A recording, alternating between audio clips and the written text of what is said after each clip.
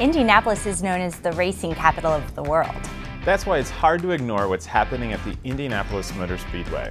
Jarrod Krisiloff has been at the forefront of a lot of the recent changes going on to make the experience a remarkable one for our city and also for fans throughout the world. My father was an IndyCar driver in the late 60s and 70s.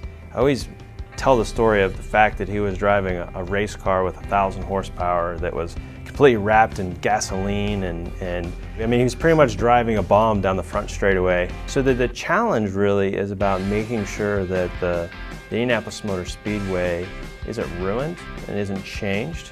And that's always a challenge, is when we try to bring new elements of the experience, whether it's music or it's new racing formats.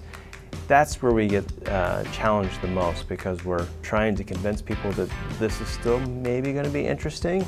Just give it a try.